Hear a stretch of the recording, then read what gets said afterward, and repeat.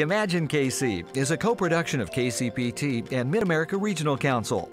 The Age Engage episode is made available through the KC Communities for All Ages program, funded by a Community Agenda, Improving America for All Ages grant, sponsored by the Pfizer Foundation and Grantmakers in Aging, with local funding through the W.J. Brace Charitable Trust, Bank of America trustee.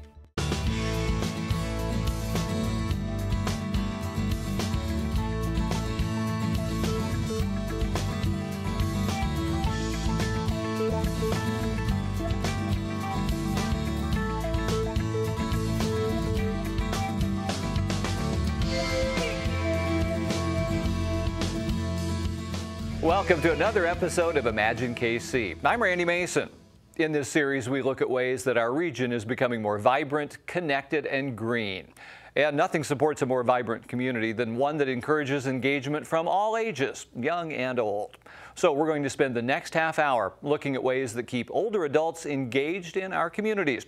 We'll check out individuals who found their second act through volunteering, paid work, and other activities. Organizations that have benefited from the expertise of older adult volunteers, and strategies to connect willing seniors with meaningful involvement.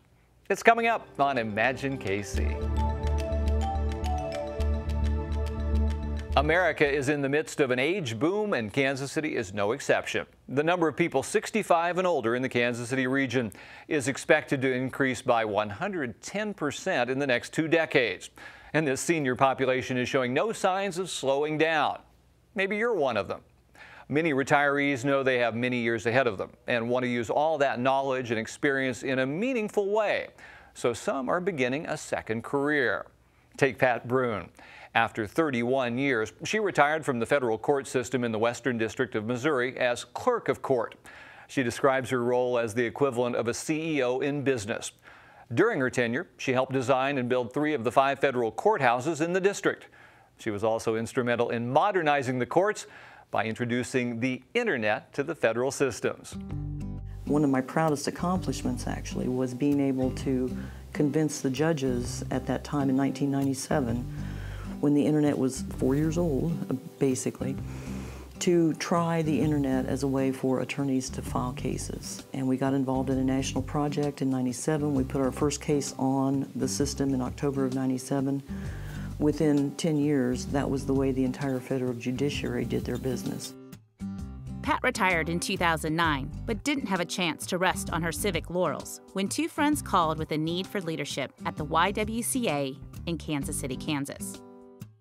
So within 7 days of retirement, I found myself interviewing with the board of directors at the YWCA going, I know a lot about government, I don't know a lot about not-for-profits, I have a willing heart. If you think I can help you, let's do that. So 10 days later, I'm doing another 9-to-5 job in a totally different environment, learning how to run a coffee shop and a cafe and a black box theater and girls programming. So it was drinking from a fire hose. Sadly, the economic downturn hit and took down a lot of nonprofits, including the Kansas City, Kansas YWCA, which closed its doors in 2011. When one door closes, another opens. Pat saw a need and began working more closely with other nonprofits in her hometown stomping grounds of Wyandotte County. One of the people that I met there at the coffee shop was Karen Hostetler, who's working on an initiative called Next Chapter. Next Chapter being built for people like me. What are people going to do who aren't in the regular work world anymore, but aren't ready to go to the rocking chair on the porch? There's a whole bubble of boomers like myself who still have skills that they think are valuable, who want to give back to the community, which is in my heart. Pat began using her skills, leading the Women's Chamber of Commerce, followed by serving on the Advancement Council for the Kansas City Community College, exploring how to advance the efforts of college within the community. She's working on a strategic plan with the Kansas City, Kansas Public Library, all the while starting a nonprofit consulting business with her sister. The consulting has turned into having a particular nonprofit focus, since I've learned so much of that so quickly, and I think the thing I bring to that table is the business sense that a lot of nonprofits don't have in the back room. Let me help you with strategic planning, budgeting, any administrative work that you've got. Let me help you do that. And when I worked at the court, I had an IT section, 23 guys in IT, and if I had an idea about what I wanted to try, I would talk about it, and within days I'd have something to play with. I still have those ideas, so coincidentally I'm teaching myself a lot about web development, web-based, how to work in the social media arena, how not-for-profits can use that same free social media. I won't say I'm a social media expert, but I am going to teach a class on Facebook at the community college later this month. So. Pat is a person who certainly is not ready for the retirement rocking chair, much like her parents. I want to keep learning, but I have excellent role models. My parents are 82 and 83, and until my dad was diagnosed with cancer a year ago, he ran his neighborhood group and he ran a neighborhood organization called the Leavenworth Road Association. My mother worked in public service for 40 years. This is what we do. This is what we know. We keep learning, we keep growing. My father's a very happy man today because at 83 he can still mow his own front yard. So we have great role models in the family. Well, finding your second act might not come quite so easily as it did for Pat. So we've invited Karen Hostetler from Next Chapter in Kansas City, Kansas, to give us her tips on how to best imagine a new career in the second half of life. Karen, it seems maybe strange to some of us that there would even be a need for a next chapter, but you say just the opposite. People are interested in work for more than one reason. One is, with the potential for longer life now, folks really don't know how much money they may need over those final years of their life. And the second thing is that you have some sense of purpose and meaning in terms of what you'll be doing with your life. And for some people, volunteering can fulfill that, and for others, plugging in a work capacity is the way they'd like to go. What does that look like from maybe that employer's standpoint? There's a lot of discussion about soft skills. People who dress appropriately, show up for work, and show up on time. And those are things that people from a seasoned workforce would have done for many, many years. They've been counted on to have some ideas in terms of what next steps could be taken, but just how issues can be resolved in a positive way. You can't generalize every single person because they will all bring different kinds of skills and different backgrounds to the situation. So you actually look into these people's resumes, skill sets, and say, hey, tailor what you already know, but maybe now take this little extra step that you probably didn't have a chance to do before. In work situations, it's not uncommon that if I'm talking with someone that I would refer them, say, to the Career Center at Quincy, Kansas Community College or Workforce Partnership. So there are good options within the community, and part of a good Next Chapter program is to find ways to build into agencies and structures within our communities programs that can assist folks as they go through this transition. One of the things that we offer through Next Chapter Kansas City are 4 online Exploring Jobs courses for people. It's a curriculum that's been developed in cooperation with KCK Community College. They are exploring jobs in education, community engagement, and caregiving, and exploring green jobs.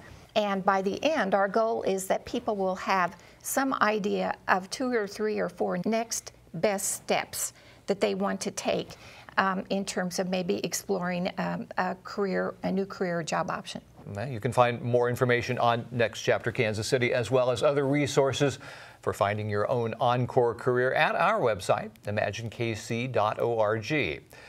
Well, now we're going to take a look at a local leader with a mission to empower midlife and older adults.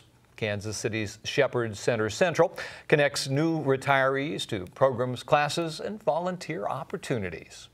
Now I'm going to go ahead and let you come around to this side of the car before I open the door. Okay, that'll be easier for you because I don't want you to have to struggle getting around the door. Okay? In Kansas City alone, 2,002 people per month are turning age 65. And that will continue for the next 18 years. So we have this very large age wave. Our civic and social engagement is around keeping people active, keeping them learning, keeping them engaged in the community. We're all about keeping people in their homes and letting them age in place for as long as possible. Kansas City's Shepherd Center has been tending to the needs of older populations since 1972. here at the central office across from UMKC, as well as other locations around the metro. Everything from the basics, like hundreds of Meals on Wheels they serve to shut-ins, to adventures in learning classes on topics like how to use your iPhone. But more and more, the volunteers they see coming through their doors bring with them some distinct differences. The folks that are just now retiring have a lot of education, they have a lot of expertise, and while they're ready to retire, most of them, they're not ready to completely stop doing what they're doing. So they want to use that expertise to help nonprofits or other folks in the world. What is wonderful about this group is that they're looking for something meaningful to do. That's who they are. They've always been involved and engaged in social change, economic change. And what this program likes to emphasize is they're also an amazing resource in every community. The Coming of Age program was created 13 years ago at Temple University, and over time has grown into a series of interactive 4-hour workshops called Explore Your Future, where those over 50 can begin to envision some of the places their encore life might take them. This workbook is how we do that, how we help people determine what it is that's going to be fulfilling and meaningful to them. These workbook pages, and there are dozens of them, are designed to help you figure that out.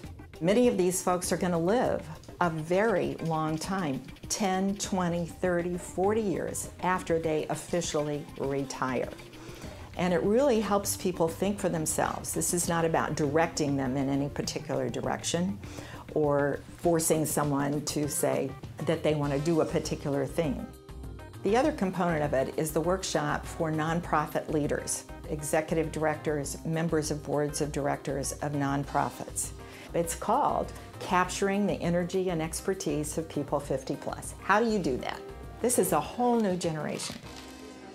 I think a lot of times we're probably guilty of this as well. If you hear about a volunteer, for instance, that's been an accountant, you naturally want to bring them in to do accounting type or numbers things. But they may not be ready to do that yet. They may be ready just to come in and be. But what we've seen is when they get into the organizations and start to understand how the organization operates, the good that it does in the community, and the needs of that organization, then they're more inclined to offer those services that they have expertise in. You sure you okay? Yeah, okay, fine. okay. All right. As much as nonprofits and charities may stand to benefit from this energetic new labor pool, Sandra Aust wants us to consider the cost of not keeping seniors connected in their communities. That, she says, might be the greatest loss of all.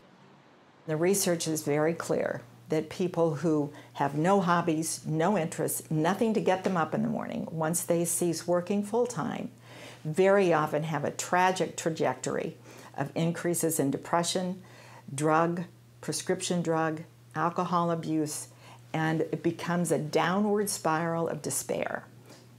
People are really looking to have a plan that's going to be meaningful, significant, is going to give them a chance to find work, whether it's paid or not, that's fulfilling, that's going to make a difference. That's who these boomers are. Whether you need a full-fledged plan or just a place to jump in, there are numerous opportunities to make a difference out there. Area agencies throughout the region offer volunteer opportunities. One such place is Jewish Family Services.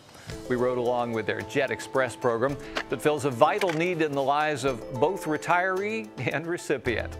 I never thought my body would turn into where I couldn't drive because the kids, my daughter took the car away. Okay, I'm Steve Strauss. I am volunteer driver for Jet Express. I'm a retiree. I worked for the post office for 36 years, and this is just one of the things I like to do to help out. Okay, thank you. They really appreciate the fact that somebody is willing to even take them to an appointment, even if it's just to the store, whatever. I take Barbara here for her volunteer work that she does. Otherwise, she couldn't get here. It's not that big a deal as far as getting qualified to do it. As long as you can drive and you don't have a bunch of accidents or anything like that and you're insured, you just like to spend a couple hours, maybe a week or whatever. That's all it takes. My granddaughter was here. Oh, yeah? Yeah. Which one? The one from Indiana. I do work with them more than once, like I do with Barbara. You know, I do develop a relationship with them. You know, we talk about family or friends or what's going on in our lives, that kind of thing. And, you know, it's just a little companionship for them, too. All right, well, then I'll see you probably next week, too, I guess. Okay, I hope. I'll bring my bag then. All right. Yeah. All right, thank you.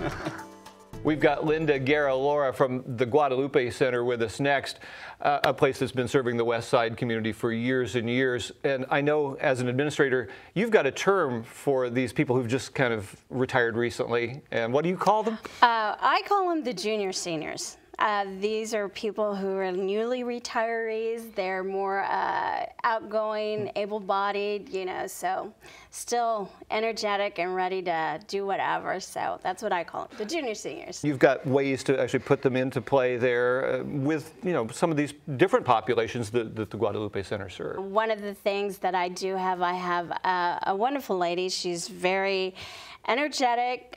She is very creative. She is helping us out with a program that we have right now called Memories in the Making. It's associated with the Alzheimer's Association. And so she will administer classes for watercolor paintings.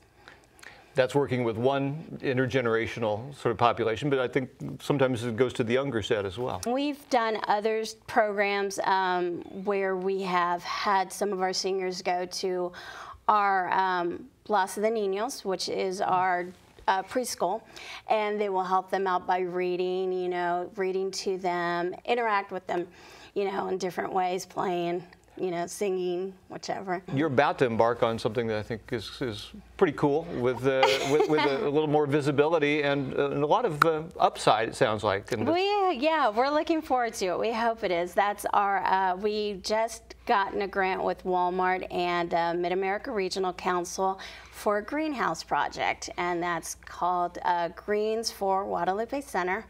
We're excited about it. We're hoping that what we're going to do is actually get some of our seniors to volunteer and help us out with this greenhouse project and actually producing some of the produce in there, you know, growing whatever they decide. It's their greenhouse pretty much. This is going to be, you know, a little bit of a game changer for Guadalupe Center and something to look forward to.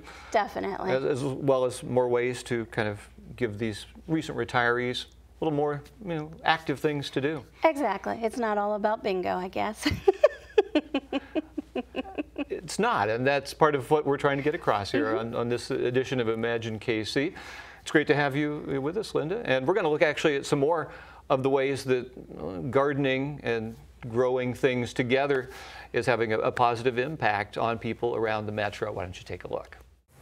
Marty Kraft is the garden manager at the Niles Home for Children, a place for at-risk kids on the east side of Kansas City. Marty focuses on helping kids through the power of gardening. All right, just one of you on one side, one of you on the other.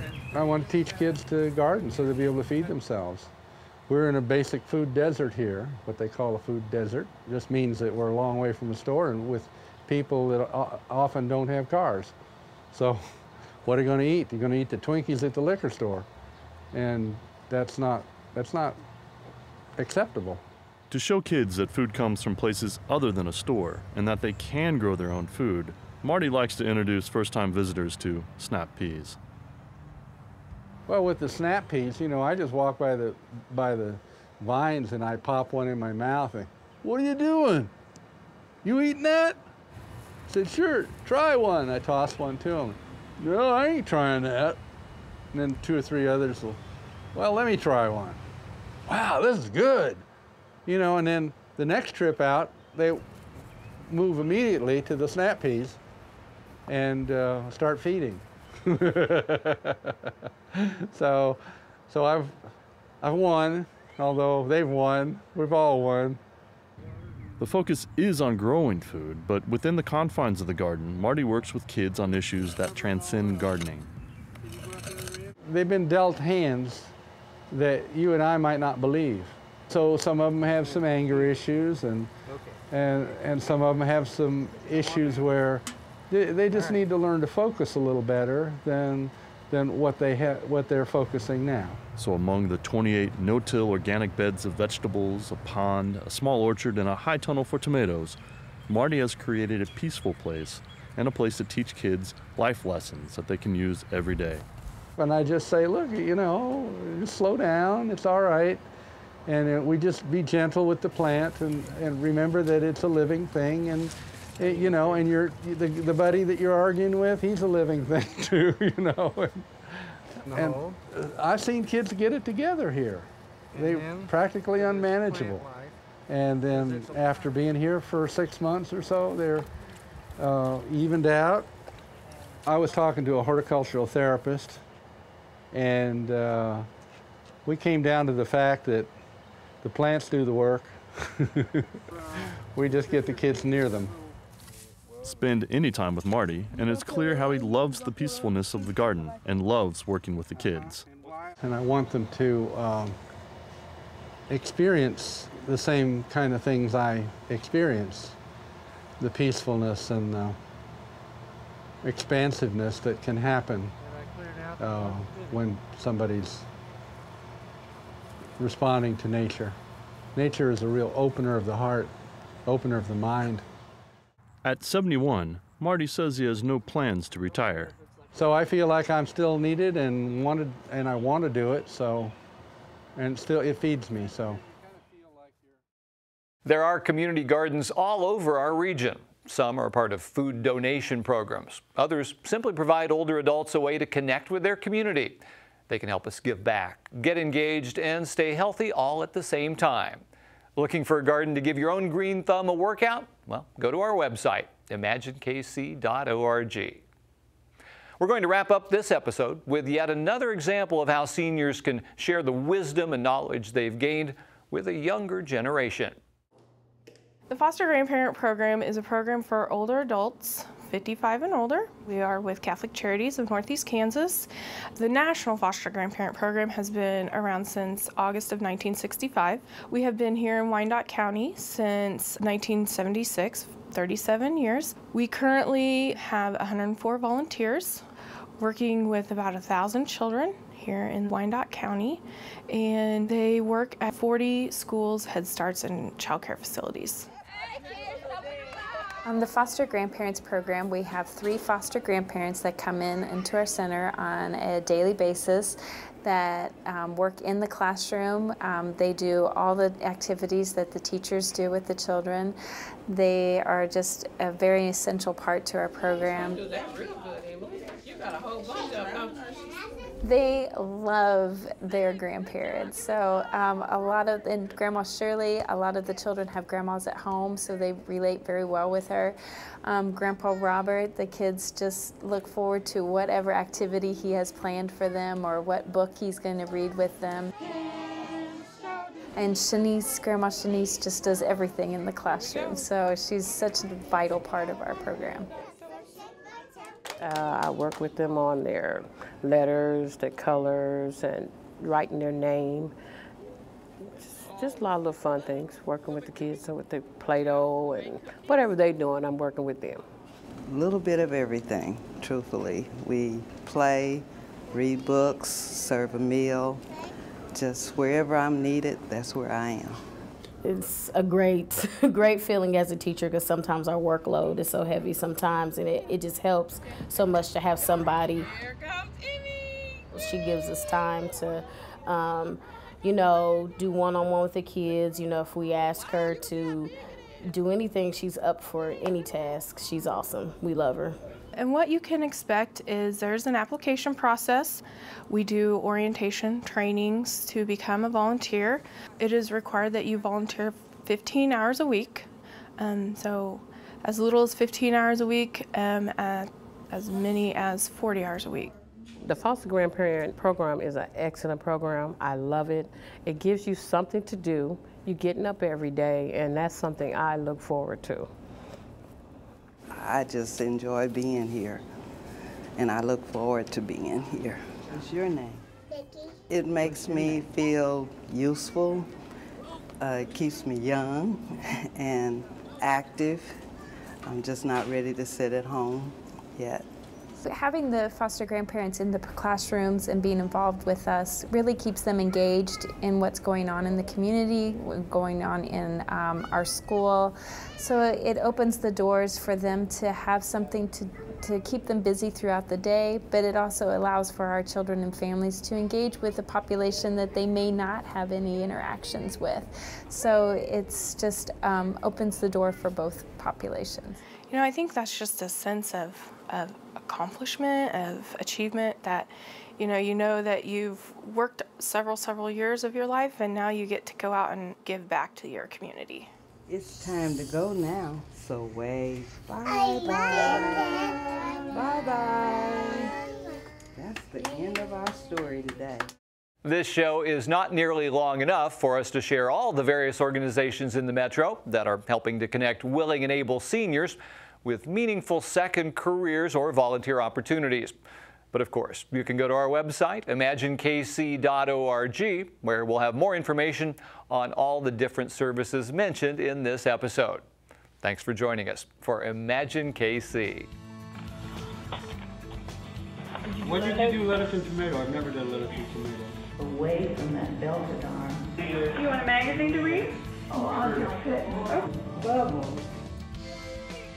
Imagine KC, the Age Engage episode, is made available through the Community Agenda, Improving America for All Ages grant, sponsored by the Pfizer Foundation and Grantmakers in Aging, with local funding through the W.J. Brace Charitable Trust, Bank of America trustee.